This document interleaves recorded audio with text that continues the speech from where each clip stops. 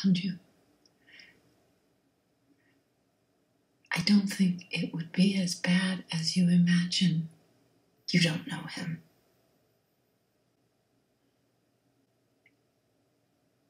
When you were 18 months old, your father convinced himself that I was trying to drug him.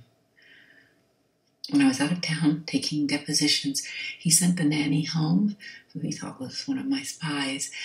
He put you in a little blue snowsuit and took you up to the house in Connecticut. When he got there, he didn't trust any of the food at the house. He thought that somehow I'd gotten out there too. So he put you in the crib, grabbed his fishing pole, and went out to catch dinner. You were in that snowsuit, in that crib, for almost 2 days. I mean, I know it sounds ridiculous now, but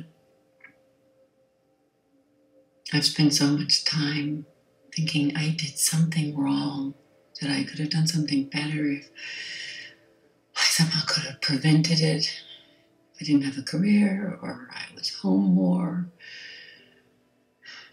or if I only paid more attention to him.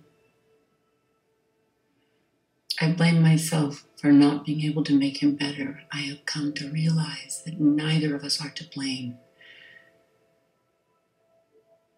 And I hope you come to realize that too.